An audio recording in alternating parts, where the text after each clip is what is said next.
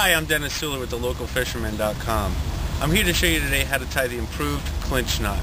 This is one of many of the video series that we'll be putting on thelocalfisherman.com showing you how to fish. So let's go ahead and get started. First, we take our line.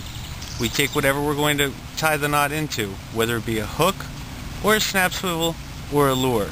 We take the line, pass it through the eyelet of the hook. This part now is going to become what we call our tag end. Second, after this we take the tag end of our line and we start wrapping. We make 6 wraps around the line with the tag end. I'm going to go ahead and do it now. 1, 2,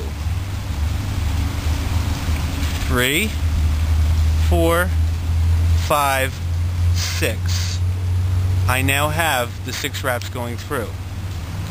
Thirdly, I'm going to take the tag end now, make sure you have a good long tag end, and I'm going to pass it through the little opening that's been created as a result of wrapping these through. As I pass it through, I'm also going to go through the eye of the hook, just like this. And now, finally, I'm going to pull tight. This is heavy line, so I have to pull real hard to get this tight and cinch it up. Now I have my improved clinch knot. One last step that I'm going to do, I'm going to take a pair of snips or a knife, and I'm going to cut the tag end so it's short. Be sure not to cut it too short, because if I cut it too short, the knot will come out.